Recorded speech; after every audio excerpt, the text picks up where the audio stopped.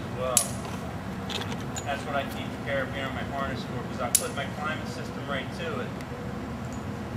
I'll show you why when it gets up into the tree.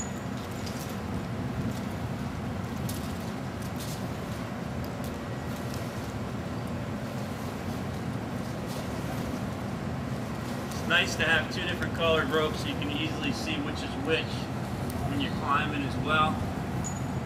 What I'll do is pull that up to where I want to go, or where I intend to get off of the system. That's about how high in the tree I want to pull it.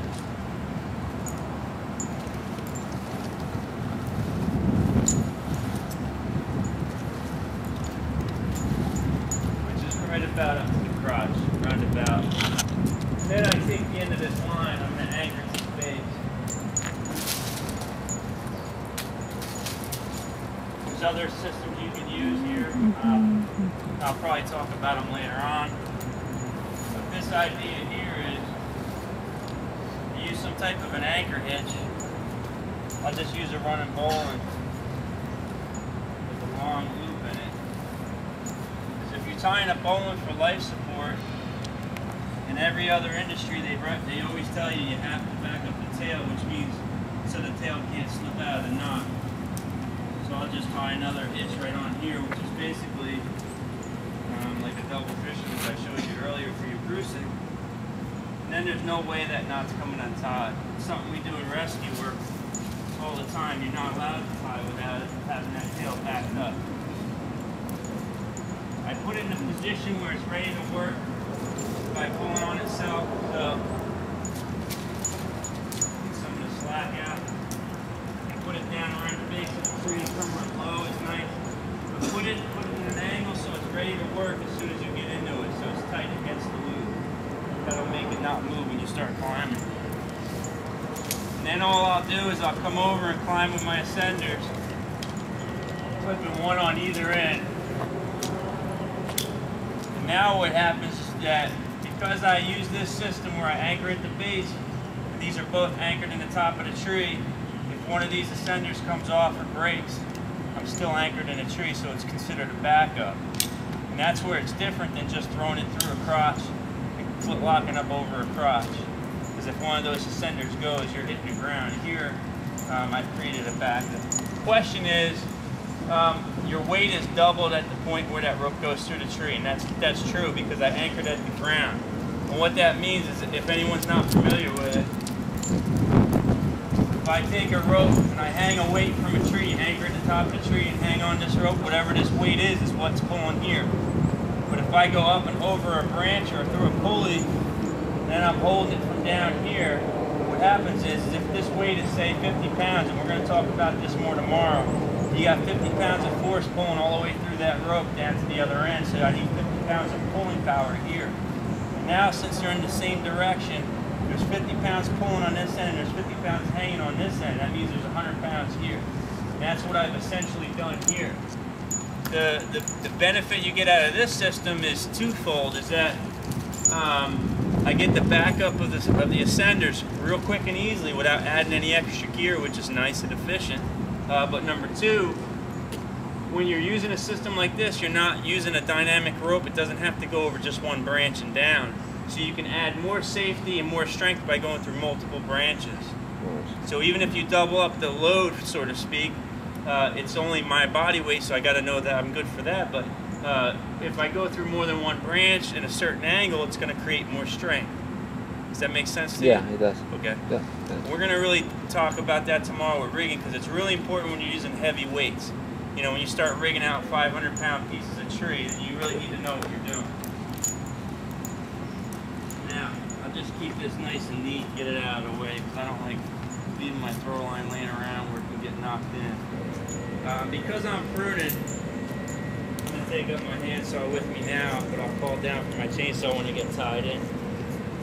If you notice, when I set my system up, I have my friction hitch up on the top of the tree waiting for me now, which to me is a benefit because as soon as I get up there, I can clip in and tie in right away. I don't have to pull the rope up to me or tie my knot. It's already up there waiting. So all I got to do is basically climb up there and get it. What I do first get into a perfectly plumb scenario so I'm not moving around a lot. Here, I'm so far away from the tree that I want to think about in advance. I'm foot locking, so I don't need the tree. I'm just climbing the rope. But what I want to think about is where am I going to get off to get into my climbing system? Because it's a leaning tree, you got to be close enough to the trunk to get in another position to lanyard in. So here what I'll do is I'll just double check it before I go up, see what's the distance going to be. Maybe just a couple feet. I should be able just to grab it, pull in, and then lanyard in, and I'm good. But it's something you want to think about on the way up.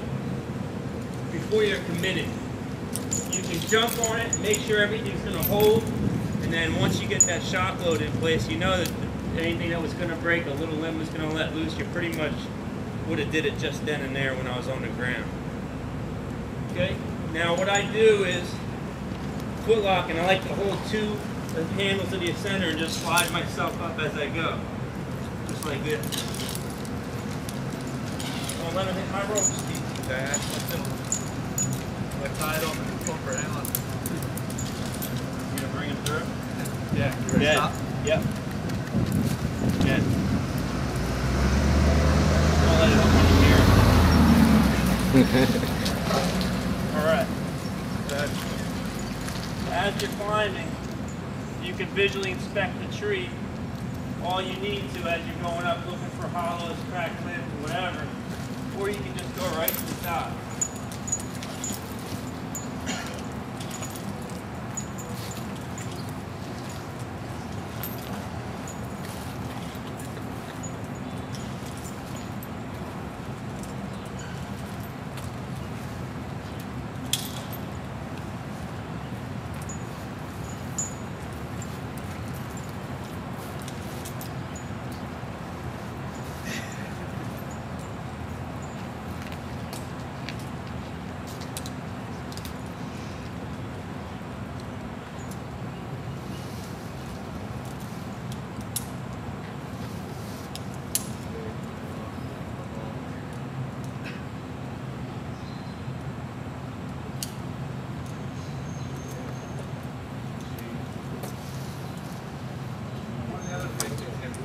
About it, working together as a crew and getting to know what the climber was doing. If they start switching over and doing a system like this, you want to make sure that if the ground guys are used to going over and taking wraps off, then you got to go over here and tie a rope. It's still working. Still actually attached. It's still attached physically to this thing.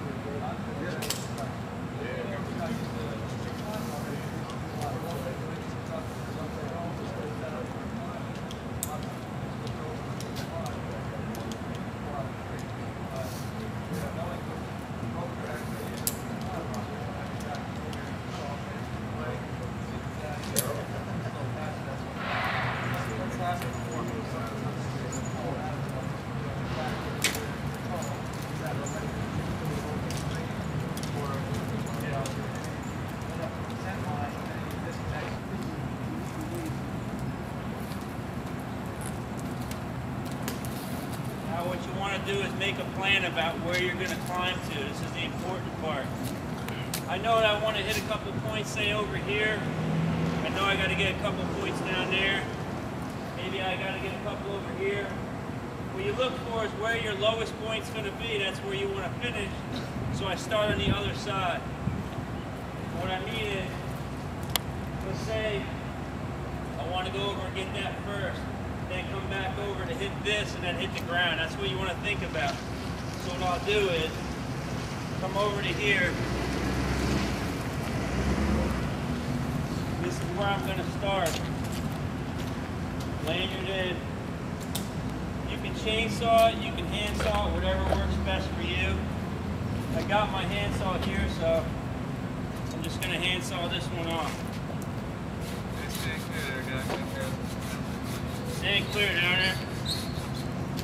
Plus with a handsaw you can use it with one hand very easily and control debris over a building and such. Staying clear. All clear.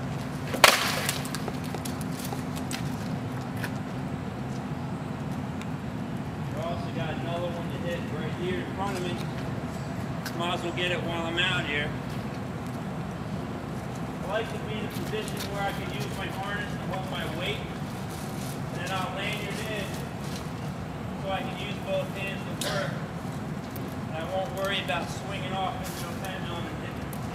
trunk of the tree.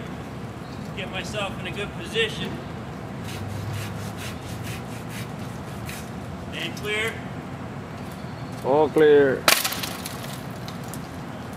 Now, let's say the next point I want to hit is that big piece over here. What I'm going to do is work my way back in. I'm a fan of not cutting off a lot of water spouts unless they're going to interfere with the tree, so I'll just walk around them. Keep slack out of your system, and then look at where you want to go. You just want to make sure if you're going to contact the tree, to try to use more than one point so you don't get hit.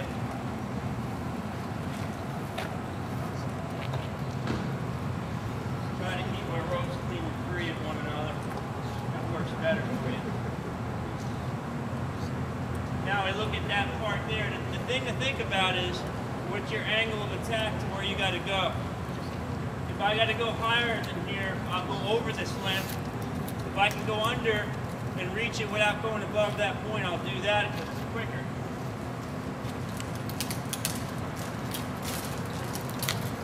You look now, I'm not climbing above my angle of attack, I'm getting above my tie-in. So I can lanyard in. Stay clear.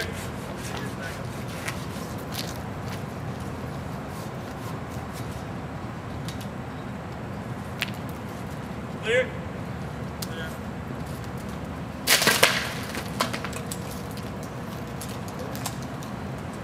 Great.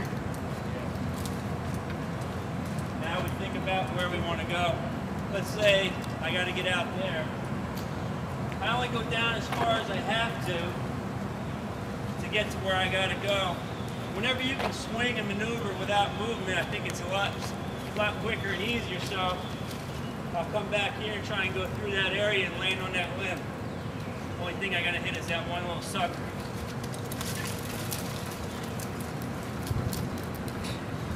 Again, I lanyard in when I get here. Get in a nice comfortable position where I'm stable. And touch the piece. Stay clear.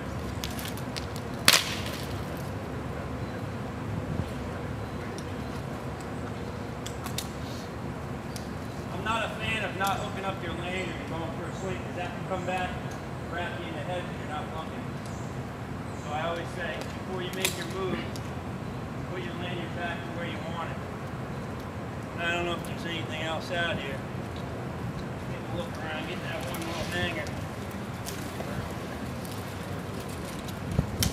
What's up?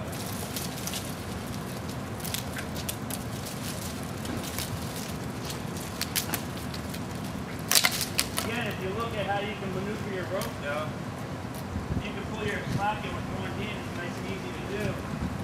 Especially in a tree like this, when I gotta go back up here, get over top of this little sucker, pull a few times, hold on to the rope, but I don't get too much slack in the system where if I pull, I'm gonna be in a lot of trouble. Pull my slack up. And obviously I'm going to want to go back the way I came, so I have to pull my 200-foot tail with me.